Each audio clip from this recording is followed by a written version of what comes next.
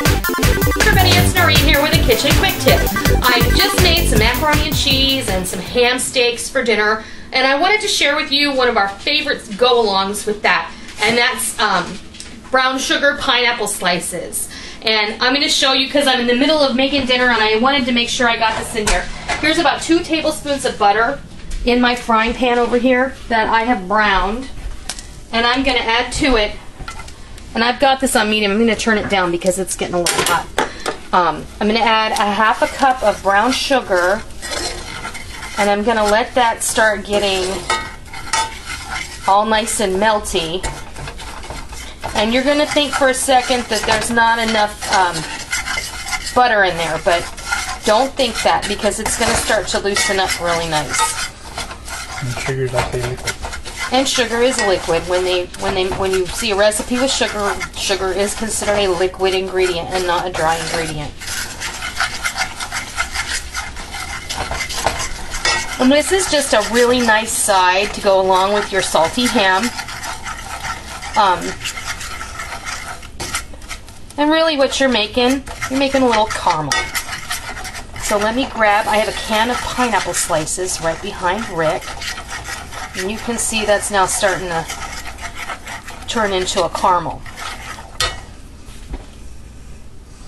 And what I'm going to do, and it is going to spurt and sputter.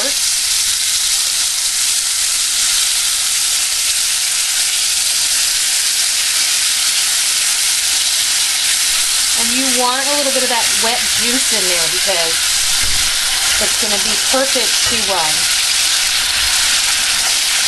to help that sugar break down and caramelize. It's going to loosen it up a little.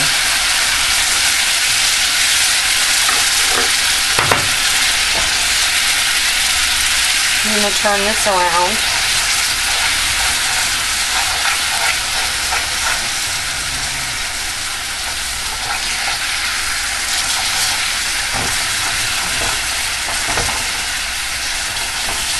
And don't worry about these big blobs of sugar here because they will actually melt into everything. Smells good.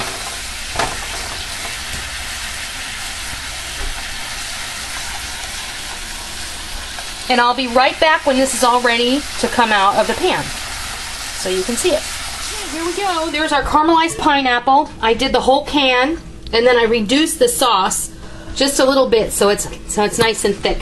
And you can put it on top of your ham. Bless you, honey. You can put it on top of your ham and then drizzle a little of this brown sugar sauce on top of it.